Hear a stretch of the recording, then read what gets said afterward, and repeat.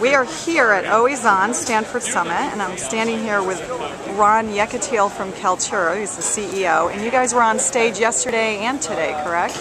Actually, not today. Not today. We're off stage today. Off to stage today. So tell me what unless I'm missing a session that I need to run on and get on stage. But it was the SaaS panel, if I recall. It was the open source gone SaaS panel. Okay, so tell us about that. Tell us about why you ended up in that panel and why you're different. Well, we ended up there. We actually arranged it. Tony happens to be on our advisory board, and he asked me to see if we could arrange for an open source panel, and I invited the rest of them to come and join it to have a good conversation, and it was phenomenal people. Matt Essay, that is also on our advisory board, chaired the panel and led the whole thing and quarterbacked it. Matt writes for CNET about open source. He's the VP of BizDev for Fresco, and we had people there from all over, from Drupal, from SpikeSource, from a lot of different great companies. Satish from Redpoint talking about how investors look at open source. He was a founder of Zimbra as well. So it's a good team. Yeah, it was a great the discussion was about A, how there's a strong trend towards open source lately and why. B, there's also a strong trend towards SaaS. And C, surprisingly enough, although it may seem for some a little bit conflicting, there are more and more combination of open source and SaaS. And the question was, A, does it go together? And if so, B, why? And that's what we kind of looked at. And I could say from the standpoint of Kaltura, which is kind of the leader in the open source video realm. We, for those who have not yet heard of Kaltura, have started an open source company that brings together all facets of open source and enables platforms and websites to integrate and deliver functionalities around rich media in an integrated fashion. The first ones to do so by way of open source. So we call ourselves the Mozilla of video, or the MySQL of video. And we have 35,000 sites that are using us within the last 10 months alone, launching video in places like Wikipedia by the end of the year, and then a bunch of different companies all around. In our case, we've come up with a complete open source offering that basically disrupts a historical proprietary market by giving the vendors the ability to have a solution that they could self-host on their own firewall, own in a way, because they have the code, extend, enhance, and integrate easily because it's open source, and to have that kind of become the ubiquitous platform through all these different integration points, transcending beyond media into other verticals. Because when you look into government, healthcare, and e-learning, all these places, they usually want stuff behind their firewall that's more affordable, but it's also giving them the vendor or freedom from vendor lock-in that open source So there's more control. So it's a control issue, it's an integration issue, it is a fast innovation issue by the community helping, supporting, augmenting, it is a price issue, and all these different things proprietary cannot do. But so far, that's why open source, which has tremendously picked up lately. Kaltura is doing phenomenally well in the video realm, other companies are doing well. There's one other caveat, which is why open source could do well financially.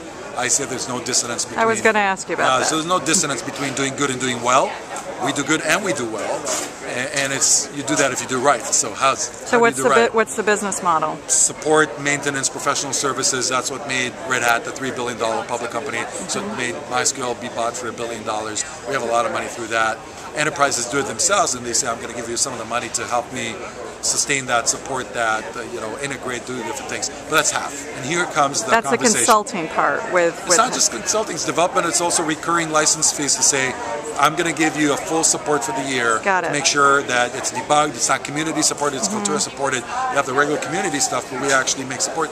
And if you, instead of having 20, 30 people building from scratch your video technology, and instead of going for a SaaS company and paying that amount for gazillions, get it for free, add on top of it some money that you pay us to support you, then you can have only 2 people. So look at the savings. Yeah, no, that makes sense. And look at the fact that instead of building it alone, you're doing best of breed from scratch when it's not your core functionality, not your core technology. Instead, you use somebody else. Today, nobody builds databases. They use MySQL. It's a no-brainer. You're not going to build it yourself, and you're not necessarily going to go to Oracle, or maybe that's why Oracle bought Sun, because they needed to have that because it was a wild card that was winning business. So similar to that, people go open source. All that is kind of a preference. And what about scalability? Yeah, what about scalability? SaaS, like how to get that money. So the conversation in the panel yesterday was why open source companies are going down SaaS. And the example I've given with Kaltura is, so now we've given away this free ability behind a firewall, self-hosted, secure, integratable, et cetera, et cetera, et cetera. But often these same customers come back and say, thank you, and I know I have this freedom from vendor lock-in, I can always switch and do things, but you actually have the best ability to provide me ongoing service as well, because A, you have economies of scale because you can support all, and B, you can create a network effect. So if we need to do syndication, we cannot do this alone, but you have all these websites, you can be in the middle of it. If we're doing video advertising, we cannot do this alone at high CPMs, you have all this inventory.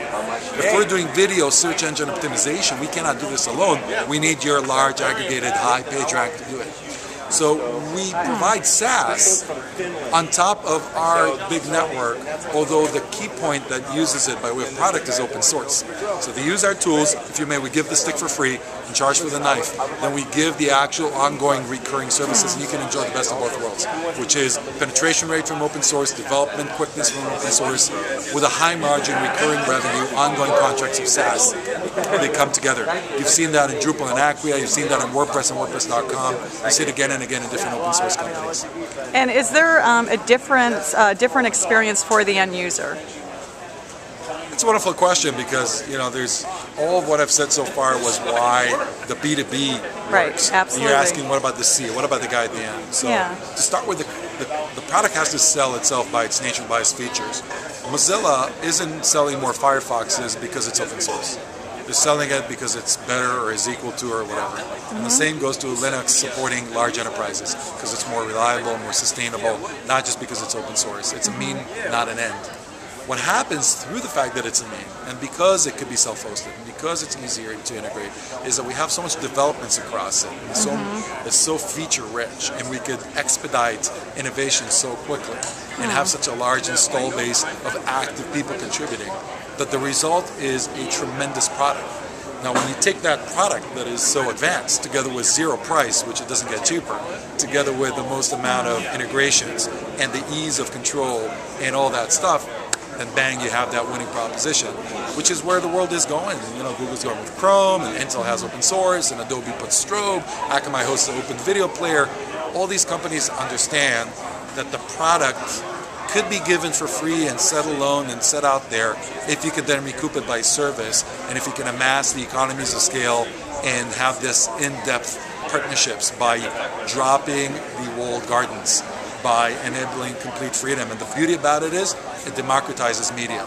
We've established a coalition of companies called the Open Video Alliance with all the top companies around in video, and calling and asking for everybody to take part in this. And the result would be people in Iran taking clips, putting it up, coming it up. Yeah, the whole as video becomes becomes simpler and simpler, and more simpler, people are... cheaper, encoders become open. Encoders that have specific license schemes to them are like saying people on the web, you cannot write text without me controlling it. Text is free, speech is free, video should be free. Everybody should be able to do everything. That's the encoding level.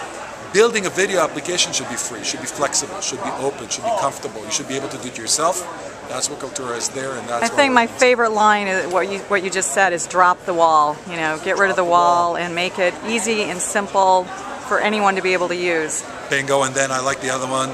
No dissonance between doing good and doing well. While we do all that, we're actually doing well. We're doing well financially. You could have the cake and eat it too. Open source companies do that all the time. It's great. Lastly, where can people learn more? Is it Kaltura.com? Kaltura.com and obviously Kaltura.org. It is an environment for everybody to come and contribute. All the code is there. Take it, use it, abuse it, please. Great. Thanks very much, Ron. Thank you.